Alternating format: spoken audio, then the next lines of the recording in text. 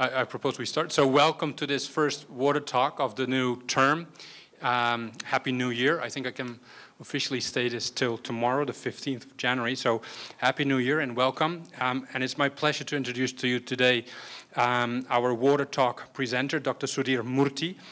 Dr. Murthy is the Chief Executive Officer of NEWhub Corp, a clean tech firm for technology consultant and technology development with a focus on assisting utilities with intensification of wastewater treatment, energy and water reclamation. He's furthermore the Adjunct Senior Research Scientist at Columbia University and a Senior Vice President of the International Water Association. And he will talk today about redeploying existing wastewater treatment infrastructure. Dr. Murthy is a professional engineer. He has a master's degree in environmental engineering and a PhD degree in civil engineering from Virginia Tech and has over 140 peer review publications. Until May 2018, he was the innovations chief for DC Water and led the development and implementation of the authority's innovation strategy.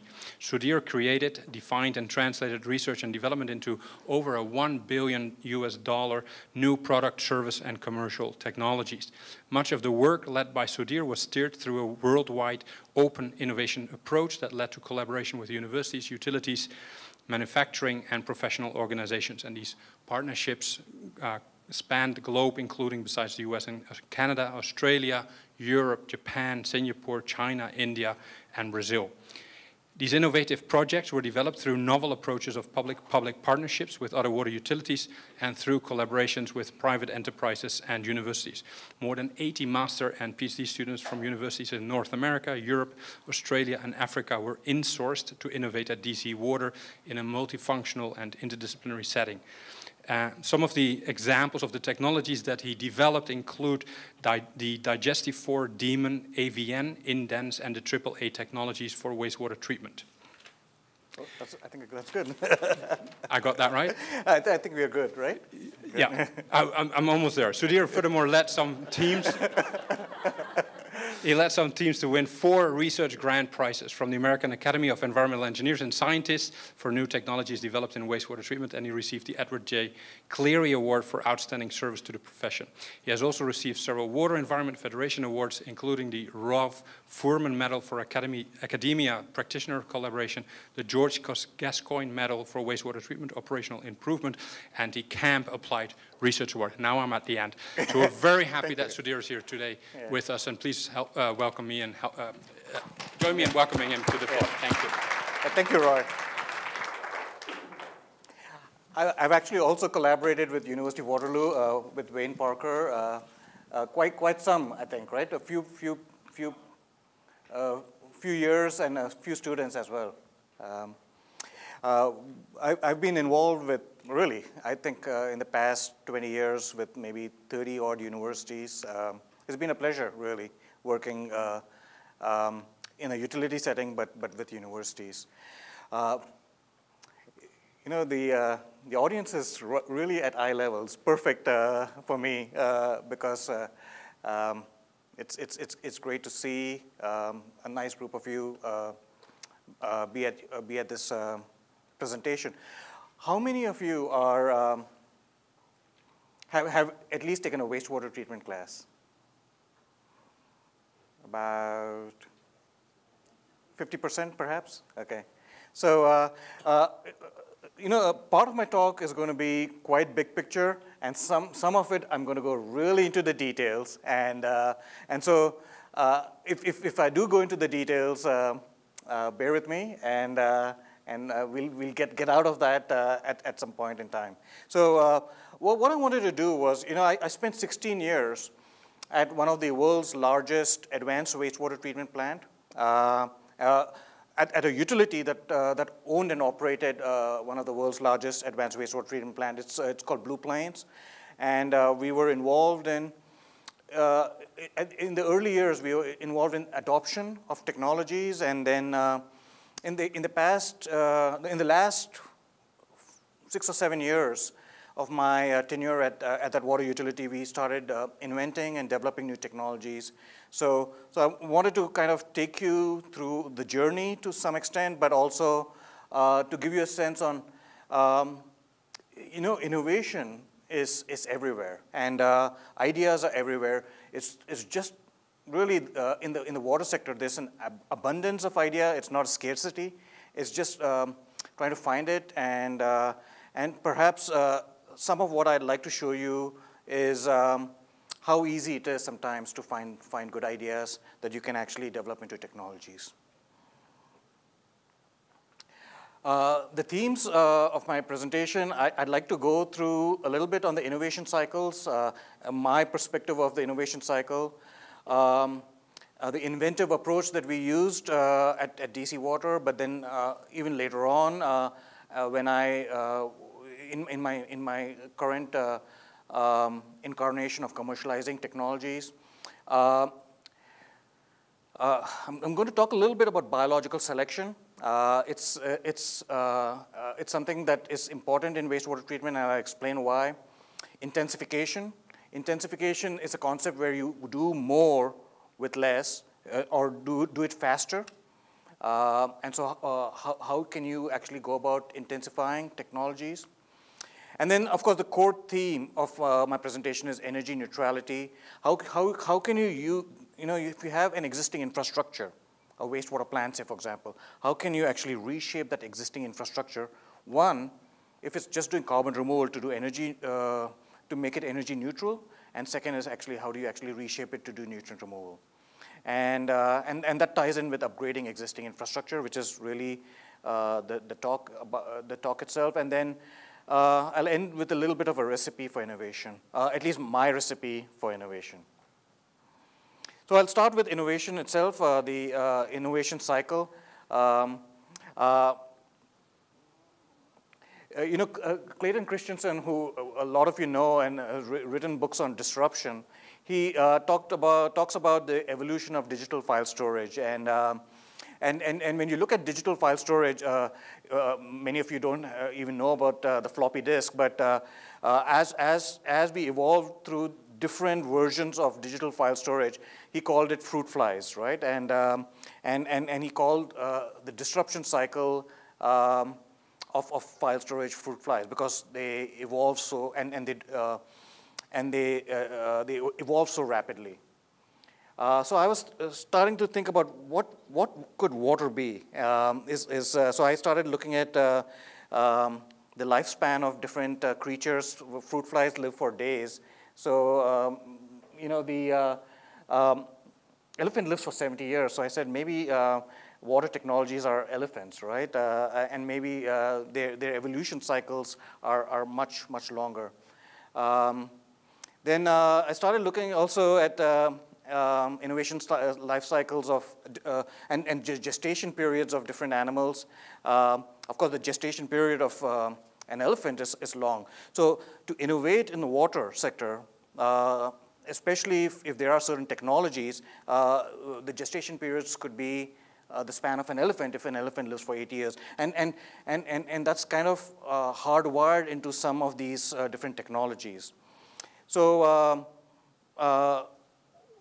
broadly speaking, what I kind of developed, especially when as a water utility manager, was when you innovate in a water utility, you need to kind of look at different life cycles of different technologies. Some of them are hardwired because if you build a concrete tank, the life of concrete is about 100 years. So some of these technologies, like a Boeing airplane, you can change things in the Boeing, but some of them just last for a long time, and so you could have a sensor in a water plant that's much more of a hair. The mechanical equipment, they have life cycles of a horse and the gestation period of horse, and then we have these long-lived technologies.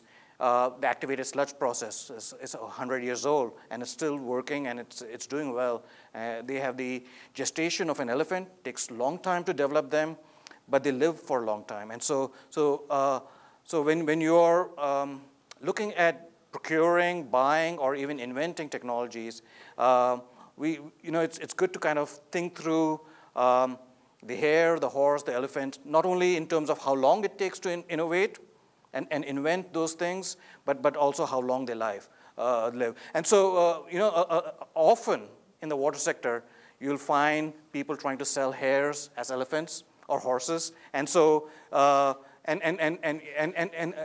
to a fault, water utilities evaluate hares like they evaluate elephants. So by the time we end up procuring a hare, it's already gone obsolete sometimes. And so how do we actually stay nimble with hares, but also understand the elephants and especially manage the horses? And in many cases, when we are looking at existing infrastructure, these elephants, how do you actually reshape that existing infrastructure with the horses and the hares and make it do something different? And most of what we've done in terms of invention, we've never ever tried to invent an elephant.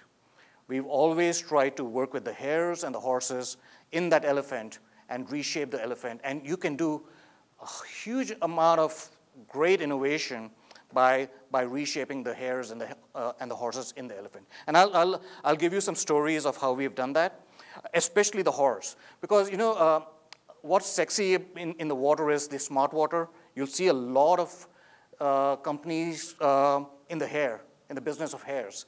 But you don't see too much in the business of horses. And I want to show you how you can actually invent in that area of the horse. Not really the elephant, not really the hare, but the horse.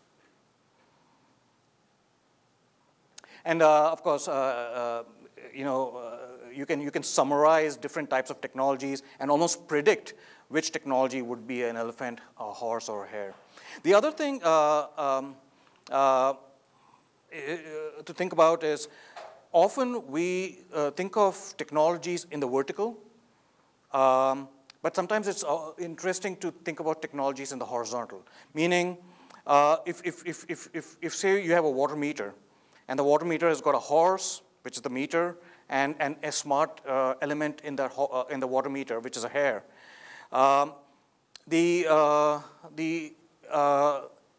you can verticalize it and create a water meter. But often the smart portion goes obsolete faster. So we went from a radio to wireless in a water meter, and that smart portion went obsolete. But the water meter itself lasts for 20 years. So when you're a water utility, it's useful to actually look at technologies in the horizontal and procure our technologies in the horizontal. And the manufacturers usually try to verticalize it because you want to have the water utility sometimes buy the elephant or the horse, even though you're selling a hare. And so there's that tension between the supply side that wants to verticalize technologies and the demand side that wants to buy horizontalized technologies. So that's a concept that comes in play when you think of these hares, horses, and elephants. This is the water utility and the plant that I was involved in. It's a 1,500 million liters per day plant, really the largest in the world of its kind. I think now in China there are several plants that are bigger than that, but this is right in Washington, D.C.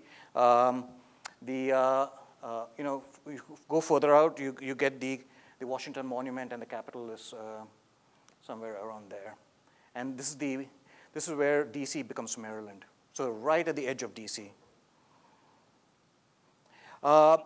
And you know, at this facility, the challenge was we had no room to grow, and what we were really interested in was intensification, really creating massive intensification factors of 300, 400, 500%, not 30, 40, 50%, but really mass scale, doubling the capacity of a facility, and how can you actually go about doing that in a reasonable way.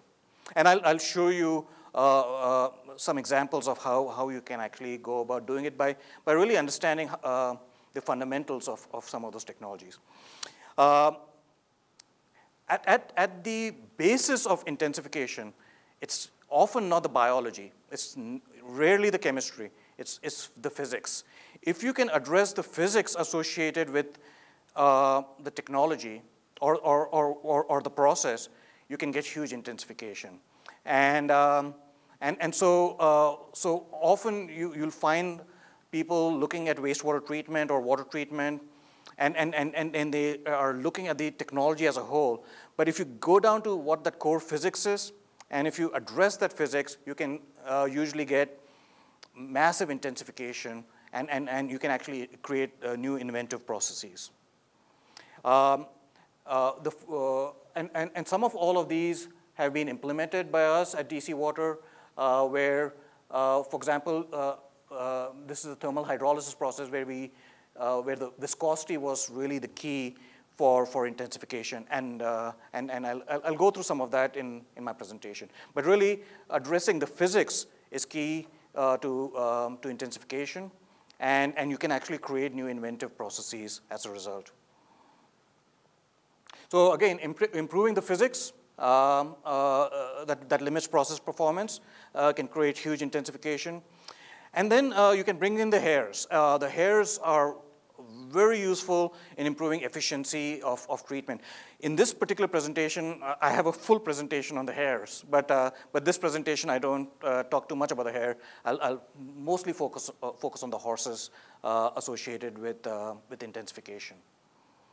And really the last one, especially in a wastewater treatment plant, because in wastewater treatment we use bacteria, a lot of biology for treatment, and it's really unexplored. We are actually in the caveman days, the hunter-gatherer days of wastewater treatment in some ways, because we haven't gone from the proverbial apple tree in the forest to an apple tree in an orchard yet.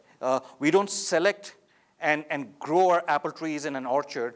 We just go and pick apple trees from forests. And so how do you actually affect biological selection in a meaningful way is really, we're just starting to do that, and a lot of what we have been developing as technologies is really biological selection and growing apple trees in an orchard. So certainly physical factors, and we use those physical factors to grow apple trees in an orchard. I'll give you an example, and I'll go a little bit more into detail on these technologies that we've developed. Here, for example, are hydrocyclones. It's a technology called Indens. This is a piece of equipment that we've developed for aerobic granulation, for example, where the overflow of the hydrocyclone we waste, and we only retain the underflow of the hydrocyclone. And so we retain the heavier bacteria and heavier biomass, which is out here, and we waste the overflow. And by retaining the heavier material, if there are bacteria that have material that are heavier, that make them heavier, we are able to select for those bacteria that are actually denser and heavier. And I'll give you an example of what kind of bacteria would be of interest there. And so that was a concept that we've developed to improve settleability of sludge, but also select for bacteria. Here we use screens to retain granules, where we retain Anamox granules using screens. And this is the non-retained. The Anamox are these red bacteria, and you can see how the Anamox has been retained on the screens. So again, we use physical factors and physical forces to help select for biology. And then you can get massive, not 10, not 20, you can get 100%, 200%, 300% intensification by purely managing physics. And why do we want to do that? Of course, if we intensify plants, then we can do more. So we can do more with less, and so often if you have a plant that just removes carbon, and a lot of plants in Ontario, for example, only remove carbon. But if you want to move towards nutrient removal, say nitrogen and phosphorus removal, how do you actually go about that? And there are some easy metrics for doing that. Of course, this is the human body, human system, and we consume food in kilojoules, energy, and we output about 1,700 kilojoules of energy on average. And in a wastewater treatment plant, it's divided into a liquid train, a solid train, and of course we can get energy from that. And the magic number is usually if we can get about 70% of carbon to move from a liquid train to the solid train, and the remaining 25% of that carbon can be used for nutrient removal. So we use 25% of the carbon for nutrient removal and get the 75% to go to the solid train. And then in that solid train, 1/3 of that goes to, say, an energy process. That's enough for a wastewater treatment plant, a nutrient-removing wastewater treatment plant, to be fully energy neutral.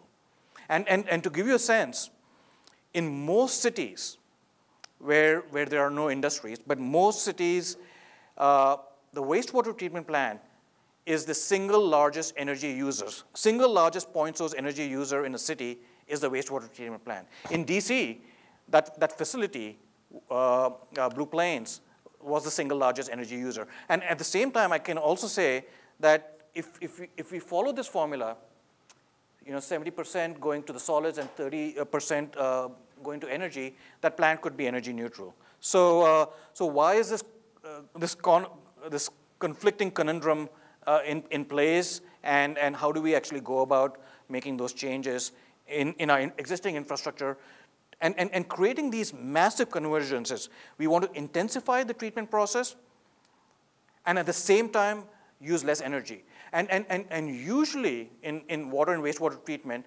intensification of treatment always has resulted in increasing the energy footprint. So if I went from a lagoon to an activated sludge process, I increased my energy footprint while I did intensification. And when I went from an activated sludge process to a membrane plant, I intensified my treatment footprint, but then I started using even more energy. And so I want to go away from that paradigm of intensification leading to more energy use, but then have this intensification, have massive intensification, but also at the same time use less energy. And how can you go about doing that? This is an example of a plant in Austria, Stras, where you have, call it carbon. This is COD, 100% COD going in, and you have an A-stage process. It's a very, very high-rate process growing bacteria, mostly to grow bacteria. And you have 60% of this COD that goes into the solid stream, and this B stage for nutrient removal. This is the nutrient removal process at Stras. And 14% of the COD going into this into the solid stream. You add them up, it's 74%, about 70%, and then you have 1/3 forming methane, and this plant is energy neutral. So it's energy neutral without actually without food waste, nothing. It's just energy neutral from the wastewater carbon itself. So that's the magic, and how do we actually go about doing this in a existing infrastructure? Say we have a plant in Ontario or in Canada or in the United States, and how do we actually go about doing that? And so a lot of what we did was develop new technologies to create a new technology out here to manage the A-stage process, technologies out here, and so on, technologies out here. And that's a lot of what we've been doing, is to reshape existing infrastructure, to intensify it, and to make it energy neutral. This is an example of solids balance of different activated sludge processes. This is less than 1 day SRT, solids residence time. This is 10-day SRT, and this is 30-day SRT. And you can see that when you go less than 1 day SRT, if you grow bacteria, this is the bacteria that you grow, and you keep some food there, the amount of CO2 you produce is very small, and most of what you produce is yield. At a 10-day SRT, you've produced basically half of your carbon coming in is converted to CO2. At 30-day SRT, it's more than 3/4 is converted to CO2. So how do you actually minimize the production of CO2 in the liquid side process and send as much of it to the solid side process, while at the same time send enough for nutrient removal? So this is an example of a treatment scheme. This is what is at most treatment plants, where you have a primary settler that removes carbon, and you have an activated sludge process that does nutrient removal. And here is an example where you are trying to get about 80% nutrient removal. In this case, it's about 70%. 28, so about 72% nutrient removal is achieved in this configuration. And so you have about 100 COD coming in, 100 nitrogen coming in. You have no COD produced in the in the primary settler because it's a physical process. You have 33% COD in the sludge, 8% nitrogen, and then and you have 67% COD going to the biological process, and then you add up 100% nitrogen with the side stream, 115, and so you have about 107 nitrogen, and you have the COD to nitrogen ratio of 8.3. And then you have the activated sludge process, and there's a lot of CO2 produced out here, 40%. And when you add them all up, this is a typical wastewater treatment plant.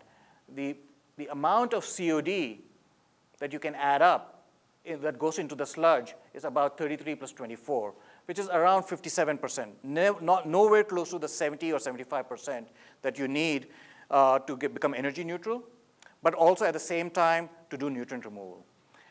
This is a typical A-B scheme that I talked about in straws, and for that same balance, and if you were to use an Anamox side stream process, now you add up the COD, it approaches that 70%.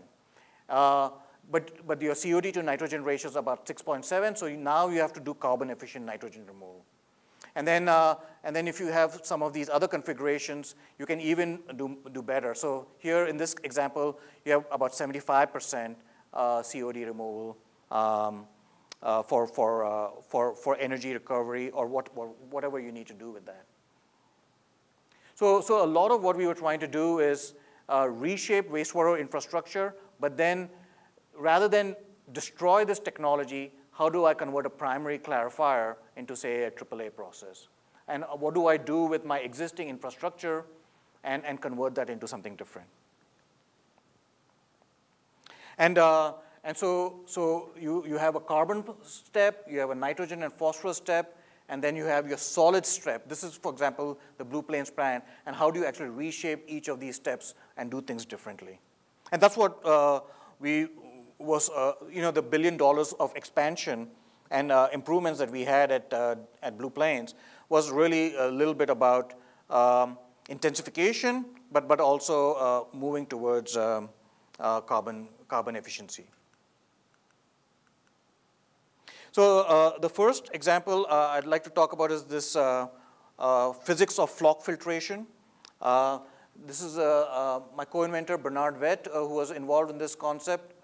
This is a plant in Germany, Rottenburg, where what we do is we convert existing primary clarifiers into a biological process. And now, right now, we have 2 full-scale plants and three others being built and a 4th being designed. So, the pie chart I showed you, as you increase the solids residence time of a process, as you go from 0-day SRT to 2-day SRT, there's a point at about a half a day SRT where you actually increase the yield of the process substantially. And if you operate the process right around here, you have a lot of carbon being produced and sent to the sludge process.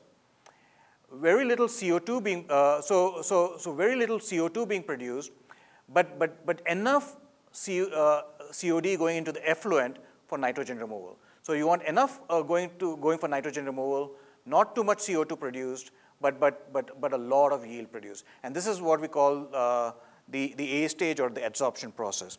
And so what we wanted to do was replicate that in a primary clarifier. So this is a typical rectangular clarifier.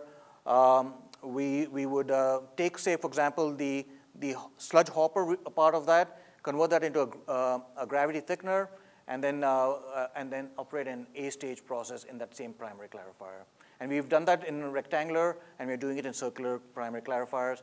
And what happens out here is if we were to just do it in a typical plant and do it in the hydraulic profile of a plant, and we want to put in an A-stage process, it just doesn't fit into a hydraulic profile. So you want to work with the elephant, but create your right horse. And so what we've done is we've developed a constant water level process where we feed and discharge at the same time. So the level of the tank doesn't change at all. So if you don't change the level of the tank, then you don't change the hydraulics of the elephant. And so you can convert an existing tank into primary into an SBR, a constant water level SBR, and then add air in here to actually grow the bacteria. So we convert the primary tank into an A-stage process, and we use the existing infrastructure. And then what happens is where the physics comes in is when we feed the sludge in, and if we feed it from the bottom, the biomass out here acts like a flock filter.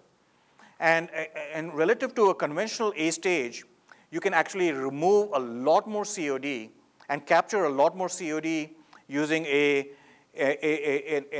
what we've called this a AAA process than an A stage process where, say, if the influent comes in right out here, it doesn't take advantage of the flock filter effect of an A stage process. So we have a flock filtration that occurs here, while at the same time we have converted a primary into a process that can actually send a lot of carbon to the anaerobic digestion process. The other thing that it does is when you create bacteria, bacteria has much more nitrogen in it than particulate material. So if you have particulates coming into the influent, it usually contains about 4 to 6% nitrogen. Bacteria contains 10 to 12% nitrogen. So you're sucking up the nitrogen and sending it into the sludge, but you're also sucking up the carbon. And so by doing that, you're sending more of your nitrogen into the biological sludge processes where it can be treated more easily relative to a more dilute stream where you have to treat the nitrogen in the liquid process. So this is a plant in Italy that we've converted. This is the sludge hopper that we have converted into a gravity thickener in Alta Badia. It's in the Dolomites in Italy. And then we put in these decanters to withdraw the effluent. The second, so that's the flock filtration concept that we've integrated into an A-stage process to improve and convert existing infrastructure. Another example here is the indents. I talked about the hydrocyclones already. This is a collaboration. This is Charles Bott, the innovation manager of Hampton Roads Sanitation District. We started looking at hydrocyclones to improve settleability about, I think, 7 or 8 years ago. And the concept there is if I can, this is a flock density per call, if I can differentiate in a hydrocyclone densities between 1.01 and 1.05, just small changes in density, I can create classification. Then I can have the heavier activated sludge material come out in the underflow. And then in the overflow, I have the lighter material that I waste. And then I can improve settleability of the sludge, just by the physics of sedimentation. And so we started implementing it. Now there are about 20 plants all over the world already implementing this intense technology, where if you look at this is the influent, this is the underflow, and this is the overflow, all of the same concentration.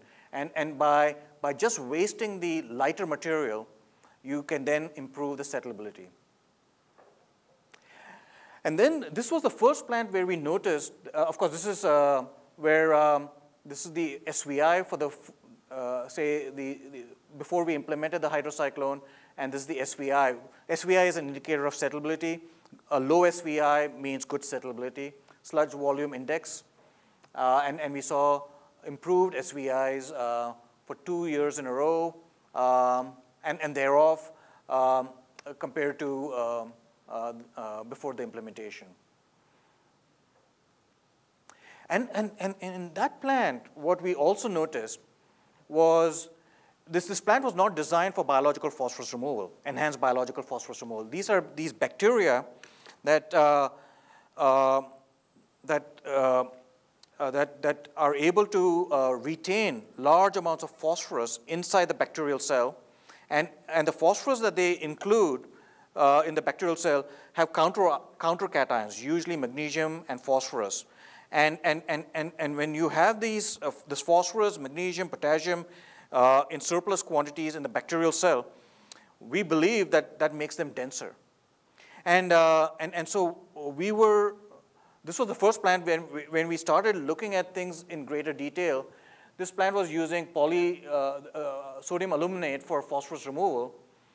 And this is June of 2013, so it's about 7 years ago. This was the first incident where we stopped adding any aluminum, and we were getting great phosphorus removal in that same period when we stopped adding aluminum. And so the Indents process was able to actually not only improve settleability, but was actually doing biological selection. And once you actually get biological selection and manage biological selection, you can actually do a lot of new things. So just improving settleability is one thing, but then now I'm able to convert an existing plant into a biological phosphorus removal plant. And to give you a context, if I were to use a concept like this, which is a piece of equipment, I can then combine this piece of equipment, my horse, with these elephants, and you can really transform existing infrastructure to aerobic granulation.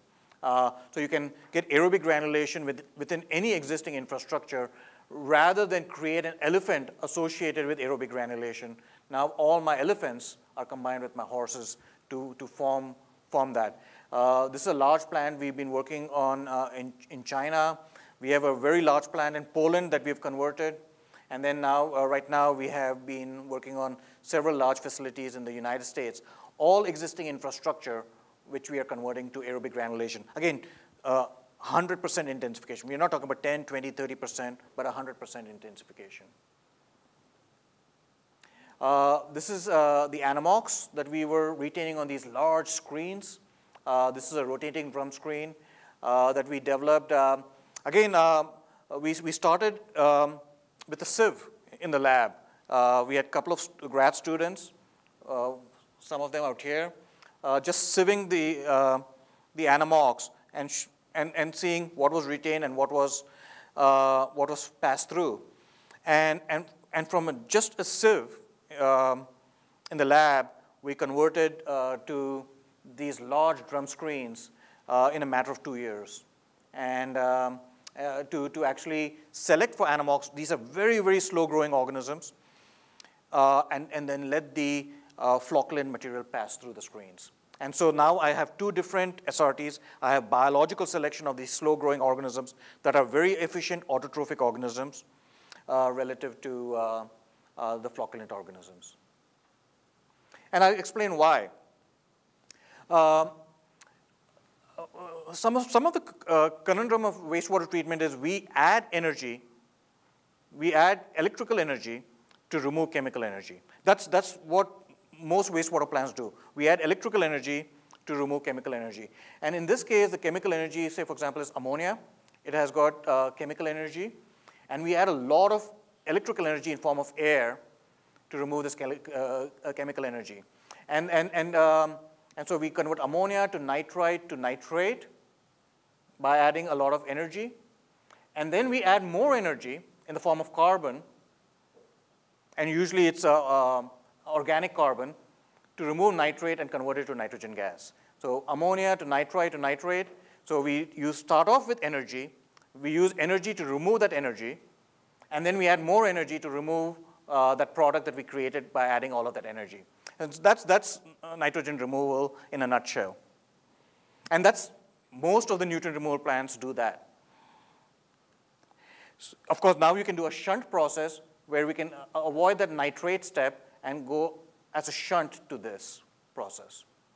And then the last approach is the Anamox, where you can use ammonia, add a little bit of air, form some nitrite, and then the combination of those two, but it's a slow-growing organism, converts to nitrogen gas.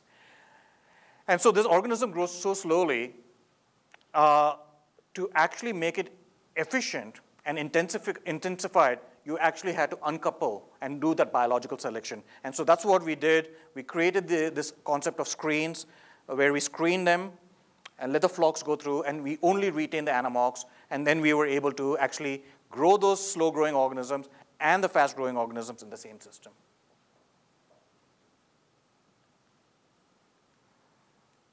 And right now, we have, this is the daemon process that we have developed. There are over 100 plants. And in the past 10 years, pretty much I think 50% of all plants worldwide are the daemon process using this Anammox organisms. And this was the first plant where it was installed. This is some data. We feed the Anammox into the screen. This is Anammox organism. This is the amount of Anammox that passes through the screen, and this is what's retained.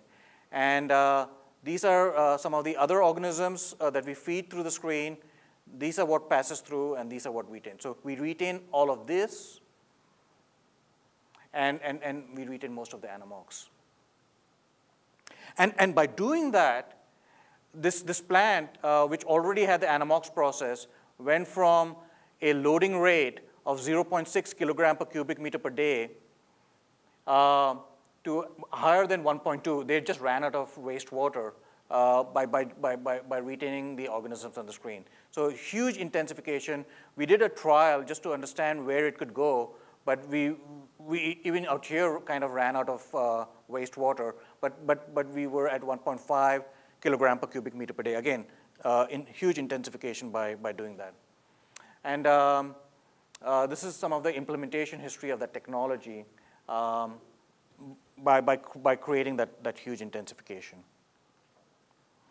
I want to switch tracks to the sludge area, talk about viscosity. So, we talk about flock filtration. We talked about sedimentation physics, the physics of sedimentation, the hydrocyclone. We talked about compressibility, letting the compressible material go through while retaining the non-compressible material. I want to touch on viscosity, another physics for horses. We were interested in creating a biosolids product that we could recover and market. Right now, at DC Water, they have created a product called Bloom that they market in gardening stores. And to create that, we needed to create a sterilized product, but also we didn't have space to actually build all of that, so we needed intensification. This is a picture of how slow sometimes technology development can occur if you don't understand or use the right physics associated with that technology.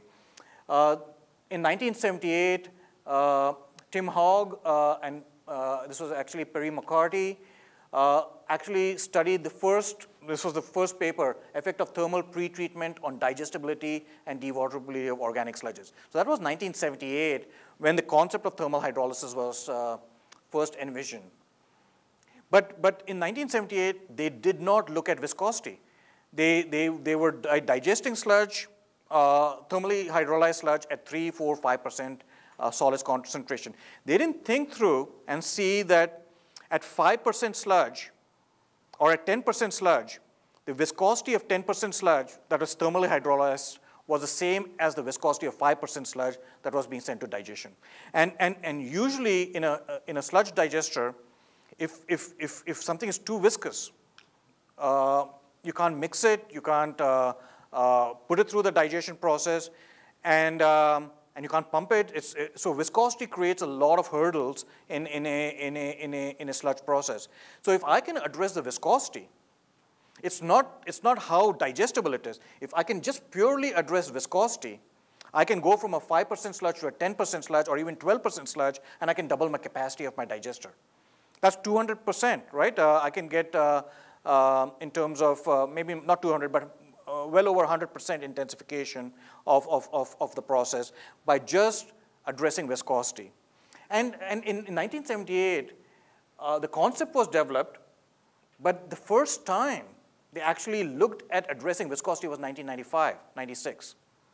And when they looked at viscosity and they addressed that this process can actually address viscosity, then the process took off. It was not the biology of the process that led to its success. It was the physics of the process that led to the success of technology. So if I can increase my throughput rate, then it becomes a winner. And then I can double my treatment capacity, and not by just increasing the amount of gas produced. So that was the concept, and you can see since then the technology took off by addressing the physics and not the biology. And this is just a lab study where this is the feed. Before thermal hydrolysis is the viscosity of that sludge. After thermal hydrolysis, I drop the viscosity to much more of a reasonable viscosity, and then I can digest the sludge easily. And this is the installation at DC Water where we installed that technology, and of course some of that product is being used now in green infrastructure, in farms, but we've also created bagged products. DC Water's also created bagged products for use. And through this intensification, you can go from 1 cubic feet of biogas per day per cubic feet of tankage to as high as 3 cubic feet of biogas per day per cubic feet of tankage. Massive intensification by just addressing viscosity. Another physical factor that we looked at was flocculation. This was in the context of dewatering. This was a joint project with Thames Water. This is Paul Fountain of Thames Water. This is Matt Higgins of Bucknell University. We were looking at belt filter presses. Again, very conventional. I'm not talking about fancy technologies. These are reasonably conventional technologies, but getting massive intensification. From thermal hydrolysis, these are plants in the United Kingdom. They were all producing about 30% cake. So for whatever reason, and we have some ideas, the thermal hydrolysis was producing about 30% cake regardless of belt filter press or centrifuges. But the throughput rates, both in centrifuges and belt filter presses, how much you can put in, was always quite low. Here it is 200, in the range of 200 to 250 kilogram per hour per meter of the press, loading rate of the press. What we noticed there was when you did thermal hydrolysis, you broke up that sludge into really fine particles. But, and by breaking up that sludge into fine particles, you actually released a lot of water, and therefore it dewatered well. And that was highly desirable for a thermal hydrolysis cake. So it dewatered really well. But on the other hand, the throughput rates were low. So it just occurred to us that maybe these, and what we noticed was the filtrate solids were very high. So the solids were appearing to go through the press. So what we ended up doing was we put a flocculation step ahead of the dewatering step.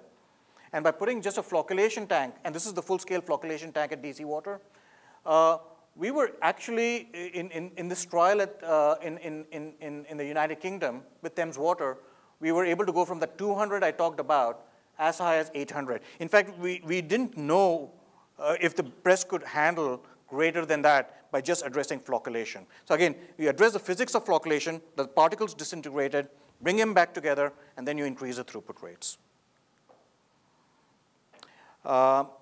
So just in closing, a lot of what we have done is, of course, through open innovation.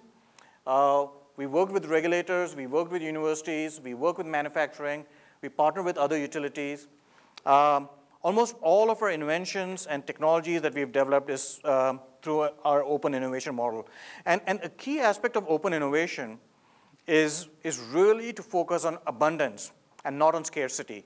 If we focus on the concept of scarcity, that if someone's taking something, I've lost something, you lose the game of open innovation. You have to focus on values of abundance, that we are all doing it and we're creating additional value. And open innovation models work that way. One last concept that I wanted to show. We talk about diffusion of innovation. That's a concept that's out there. I really think diffusion is too slow a process. We need dispersion of innovation. If you look at from 1 AD to 1680, the increase in world GDP was about a factor of 10. Around 1680 was a statute of monopolies, the first patent law in the United Kingdom. And since then, really the world GDP has increased by a factor of 10,000. That's, if you use energy, such as through patents, you can actually increase world, it's really the scientists and engineers that were in charge of the Industrial Revolution. And really we need to work together to actually develop more and more of these technologies through incentives and approaches that make sense. When you look at developing technologies, it's really not just inventing or creating a patent. Within an iPhone, you have multiple IP in that iPhone to create a solution. So you may start off with finding a problem and solving a problem. And in most of our education system, that's where we stop teaching people. We show them how to find a problem and solve the problem. That's what we call engineering. But really, there's a lot more after that. There's developing an idea, developing the IP associated with that idea. I might have an idea that, okay, I'm going to increase the density of my sludge, but then converting that into a piece of equipment, going from an equipment to a technology, for biological phosphorus removal, say, for example, and then arriving at a solution. We really do not teach our students how to patent. We teach the students how to write a paper, but we never really teach our engineers. If the world GDP increased by 10,000 because of us, engineers, we don't do that good a job of teaching them how to develop intangible assets. This is a recent Economist article, 2018. The market value of S&P, market value of intangible asset in 1975, when it was mostly horses, manufacturing, was around 20%. Today, if you include trade secrets and IP, the market value of intangible asset is 80%. We have completely switched to an ideas and intangible asset-oriented economy. We have to really change how we teach our students, how to file patents, how to create ideas, what is a trade secret, how to actually build and develop those new technologies. And you can do that in water quite easily. And with that, I'd like to ask you for questions. And thank you. Thank you very much. So we got time for one or two questions. 1 second.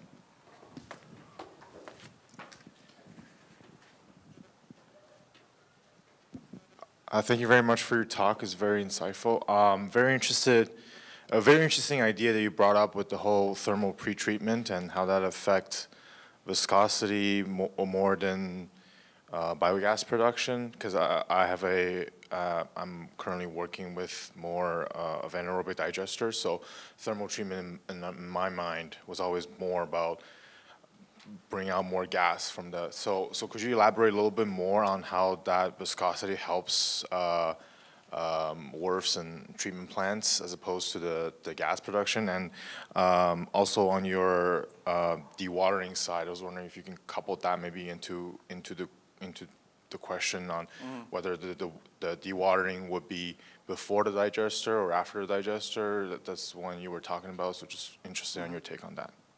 So yeah, very quickly, and I'll try to answer that. If you look at increasing gas production, for example, yes, thermal treatment increases gas production, but the economics of that additional gas hardly pays for the process itself. Because I cannot pay for the process using the economics from that additional gas produced. But if I can say that I need to build less digesters, and I only need to build half the digesters, I can move my economics towards using that technology, because now I can, the savings from that, those half the digesters that I've not built, I can use that to build my treatment process, right? So I can build the thermal process with only half the digesters rather than just relying on gas production. So by relying on gas production, all I do is produce gas, and yes, I can produce power, or I can pipe it, but the sale of the gas is not enough to justify the technology. But if I can now intensify the process and build half the digesters, those are expensive concrete structures that I don't need to build, or and so then I can have these huge savings. So you have to look at those savings from that perspective of real infrastructure rather than just looking at incremental gas production. Yes, you will get more gas production, but that doesn't usually justify the technology. And if you look at the world of sludge reduction technologies, it's replete with a lot of technologies, mechanical treatment, chemical treatment. They've all been focused on gas production. They have not been focused on viscosity reduction. And if you start looking at viscosity reduction, then I can load up my digesters. I can double it and triple it, maybe, and then produce the savings from that to pay for the technology. For dewatering, it's really about understanding what was resulting in the low throughput rates for that technology. And our observation was most of the operators were throttling the full-scale equipment because they were seeing a lot of filtrate solids in the filtrate. So it was just, from our perspective, they weren't throttling the equipment because they weren't able to get high cake solids. They were throttling the equipment because they were seeing high filtrate solids. So for us, it was, okay, how do I address those high filtrate solids? So then we put in a flocculation zone. And when you put in a flocculation zone, you address the filtrate solids. And then we realized that you could actually load it much higher than traditional, for traditional sludges. So now you could go from 200 to as high as maybe 600 or 800. So often when you propose to municipalities the idea of the carbon diversion to get more into the sludge, the response is, well, we get too much biosolids and that causes us problems. So could you comment on what DC Water's experience there was in terms of? Yeah. So carbon, if you don't have anaerobic digestion, certainly if you don't have anaerobic digestion, you will produce more sludge. And so the whole concept of carbon diversion has to be coupled with a carbon management strategy in the sludge. So if you have a carbon management strategy that does not include, say, a digestion process, then it doesn't make sense at all. But if you look at it's this 80-20 rule. 80% in North America, 80% of wastewater is treated by 20% of the utilities. And 20% of the wastewater is treated by 80% of utilities that are very, very small. If I can get 80% of the wastewater that are treated by these large 20% utilities, Toronto, Peel, you name it, they all have anaerobic digestion. And because the large plants usually have anaerobic digestion, maybe some have incineration, but most of them have anaerobic digestion. And when you carbon divert it and you produce more gas, the amount of yield at the end, the product at the end is the same relative to not having carbon diversion. And so you're just changing the balance of producing more methane gas rather than CO2 in the front of the plant. So.